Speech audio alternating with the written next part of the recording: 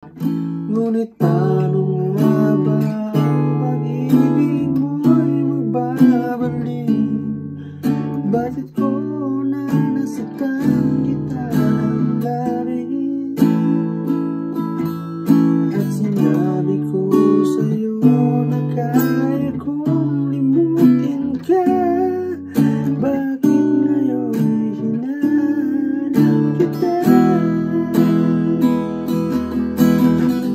Ikaw pa rin. Hey guys! Welcome back to Chord Hub, and today ituturo natin ang kantang Mahal Pa Rin Kita by the Rockstar. And if nakita nyo, may version dito si Aljur Abrenica, acoustic version doon. Ang ganda nyo, panoorin nyo sa YouTube or sa Facebook. Okay? So, ituturo natin ang kanta na to guys without using any bar chords. Okay?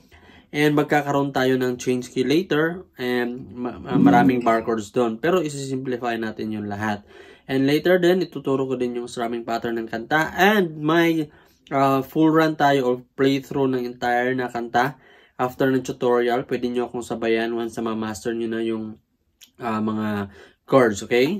So, bago ang lahat, guys, make sure that your guitar is in standard tune. So, for your E, this should be your E note. And then A. And then D. And G string.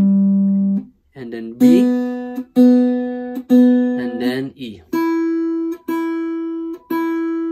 So sa intro guys, may apat na chords lang. Number 1 is A. And then F sharp minor. Okay. Isi-simplify natin to later. And B. And then B minor. Okay, apat lang. And back to A. 2, 3, 4, and 4, 3, 2, 1, and verse. Okay? So, number 1 is A. Alam na natin to. Yung bass ng A is of course ang A bass. So, you should not include this one. Itong 5 lang. Next is F sharp minor. Ito yung F sharp minor, guys. And if gusto nyong if nahihirapan kayo nito, of course, isi-simplify natin using this. Okay? So, starting dito sa F sharp na bass, second fret ng 6th string, and then second bass ng 4th and 3rd string. Okay? And you can strum it all the way down from here. And then D, yung bass ng D, of course, ng D bass, so should not include these two fingers. Strings. Itong 4 lang. Next is B minor. So, isi-simplify natin to with this one. Okay? So, starting dito sa second fret ng 5th string, second fret ng 3rd string, and 3rd fret ng 2nd string. But, you should not include the other 3 strings, guys. Ito lang talaga 3. 1, 2, 3. Okay, i-mute nyo yung iba. Okay, itong 3 lang talaga. And A. So, for intro, guys, downwards lang muna tayo kasi focus tayo sa chords formation. Later na yung mas advanced way of strumming. Okay, so for intro, kahit downwards lang. A. And then, F sharp minor. And D. And B minor. And A. 1, 2, 3, 4, and 4, 3, 2, 1. Saka kayo mag-reverse. Okay? So, yung last na A, guys, ipoprolong natin yun. Ang counting doon is 1, 2, 3, 4, 4, 3, 2, 1. And, proceed na tayo sa verse. So, sa verse, guys, napakasimple lang din. Yung additional chord lang natin siguro na mahirap is ang C sharp minor. So, isi-simplify natin to guys, with this one. Actually, same lang sila ng formation with this B minor. Okay, but ang C sharp minor, i-forward nyo to ng 2 fret. 1, 2. So, C sharp minor magsisimula dito sa 4th fret ng 5th string and 4th fret ng 3rd and 5th fret ng 2nd string. And again, i-mute nyo yung ibang string and itong 3 lang talaga yung i-play natin. Okay, and may G din tayo. Alam na natin to. And gagamit din tayo ng E. So, medyo familiar na halos lahat ng chords for verse. So, pagkatapos ng 3, 4,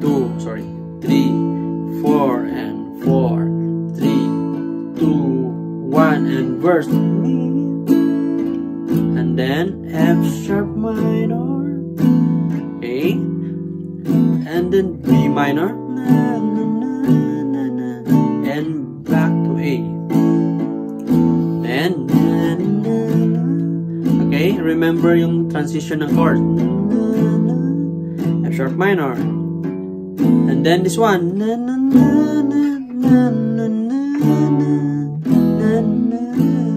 Okay? So doon na part, guys, medyo mabilis yung transition ng chords. Isang stroke lang. So for strumming pattern, downwards lang kayo, okay? So again, for the second part ng verse, ang dalangin, F sharp minor, and then this one, ay mayakap, kang, muli, at maangkin. Okay, and then, okay, so remember yung transition, guys, from here, and then G and A, and pasok na tayo sa refrain. So again, guys, dun sa last part, and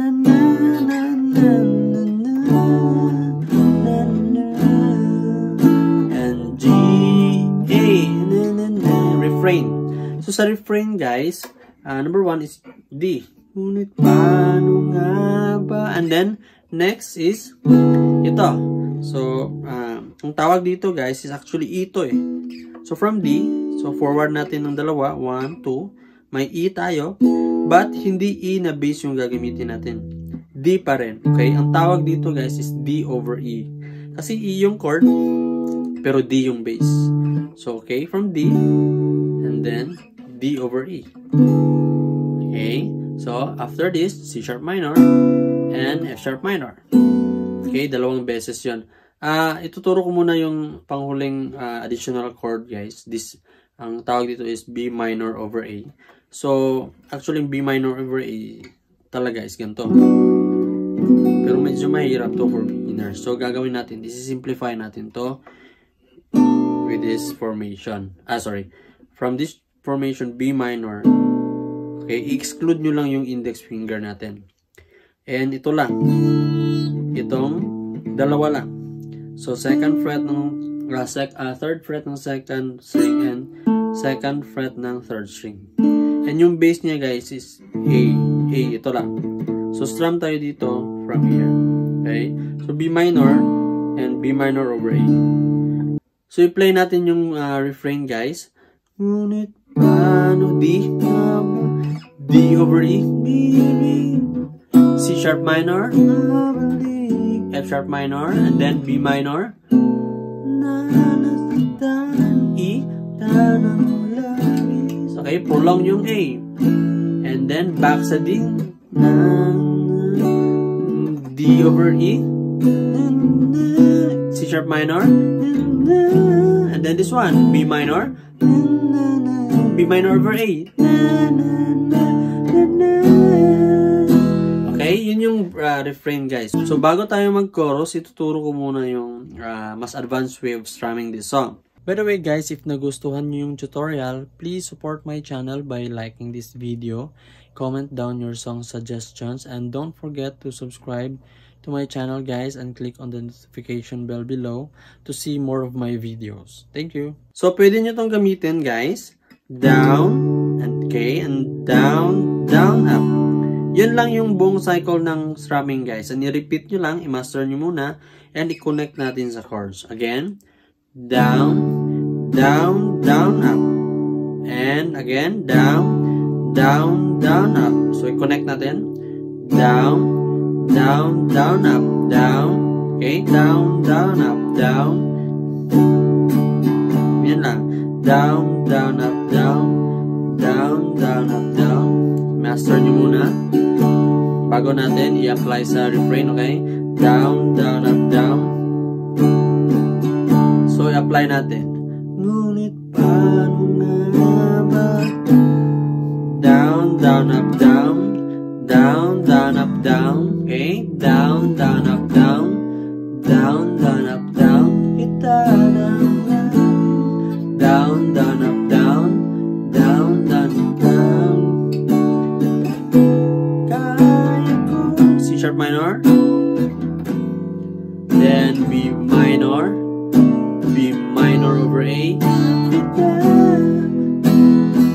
same pa rin sa chorus, guys. Ang chorus is na, na, na, na. C sharp minor, D, A. Okay, and then hirap B minor, C sharp minor, D,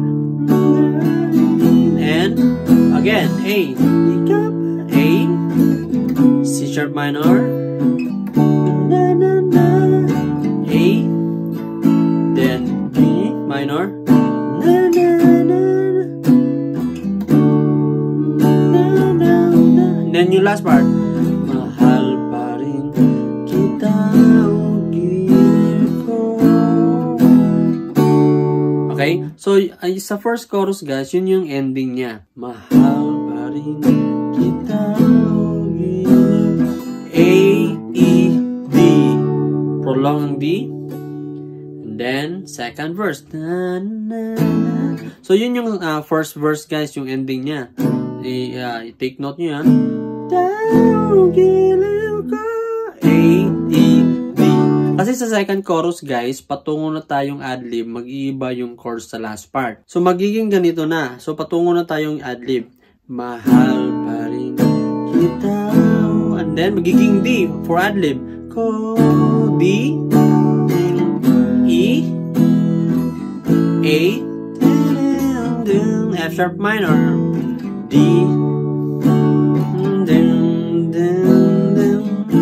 okay, prolong ang A, and then back to D, and then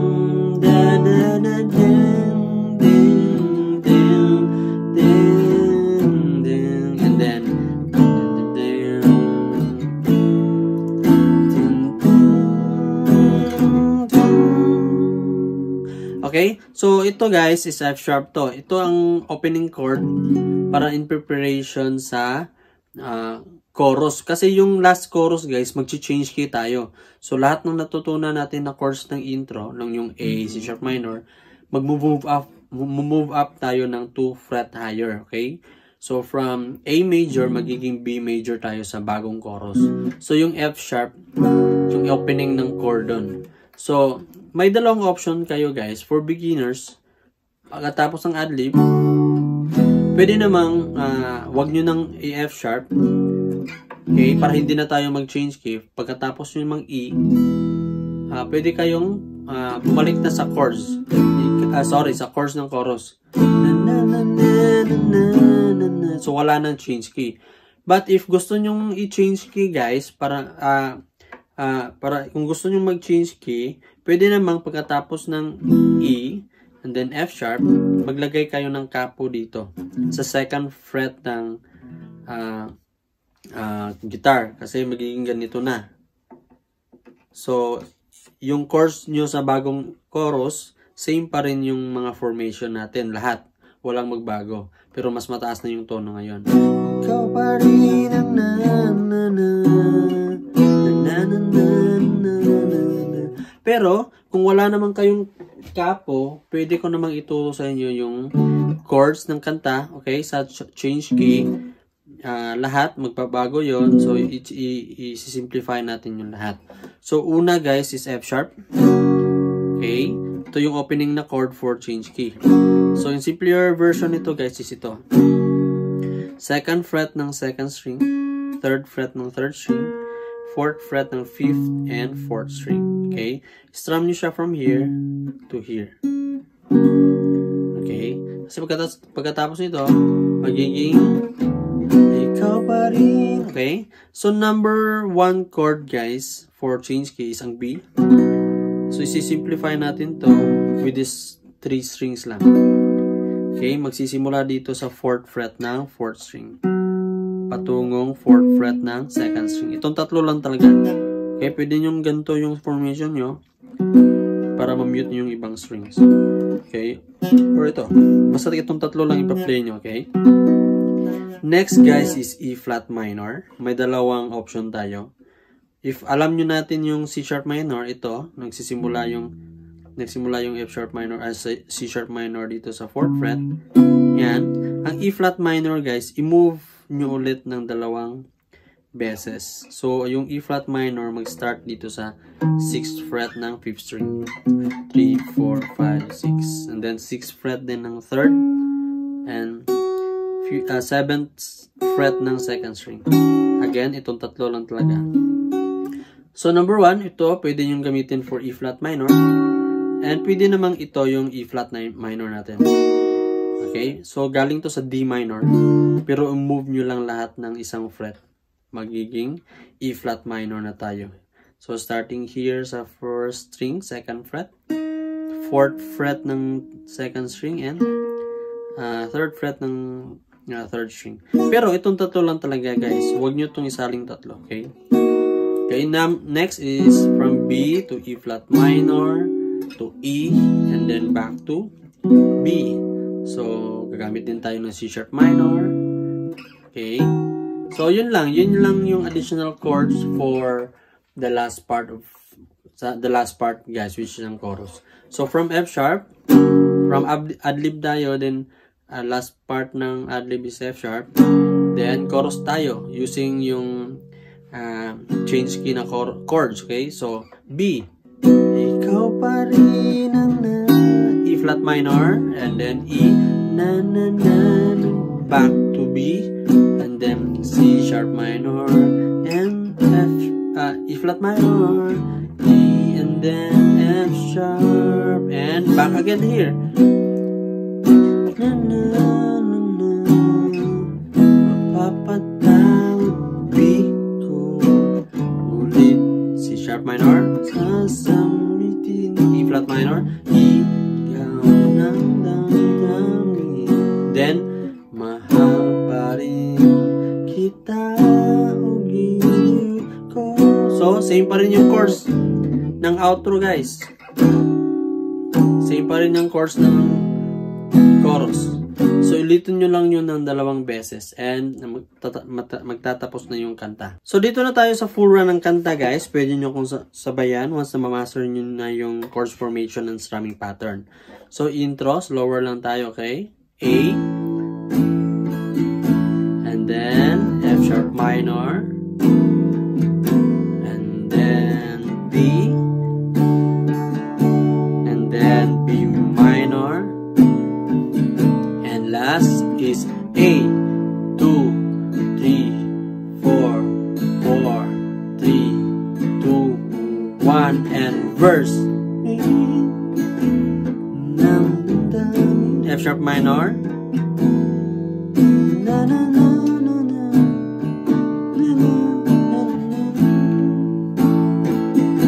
okay, second part, F sharp minor, and then this one, isang strum lang,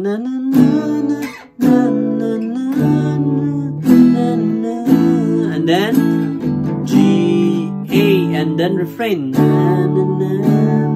D over E, C sharp minor, F sharp minor, B minor, E, labis, A, prolong ang A, and back to D, sinabi, D, D over E, kaya, C sharp minor, F sharp minor, B minor, B minor over A, and then E, and then chorus, A, ikaw pa rin, C sharp minor, D, A, B minor, D, D, back to A, C sharp minor, D, A, B minor, C sharp minor, sinabi, ending ng chords, ending ng first chorus, guys. Mahal pa rin kita, A, E, D, prolong, and then verse. Kasi mag-iiba yung second chorus, guys. Patungong adlib. Mahal pa rin kita, adlib ko, B, E, A,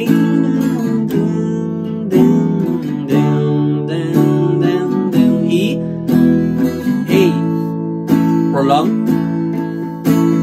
Down, down, down, down, down, E, down, down, A, F sharp minor, B minor, A, and then E, and F sharp, and chorus change key, B, ikaw pa rin, E flat minor, E, B, C sharp minor, E flat minor, E, and then F sharp. Okay, back in here. Na, na, na, na, E flat minor, E, na, na, na, C sharp minor, E flat minor, sinisigaw, E, na, F sharp, and then mahal pa rin kita. Okay, and then tuloy-tuloy lang to, same chord pa rin ng chorus guys, and then mag-i-end tayo ng kanta. And yun lang guys, and I hope nagustuhan yung tutorial. Thank you!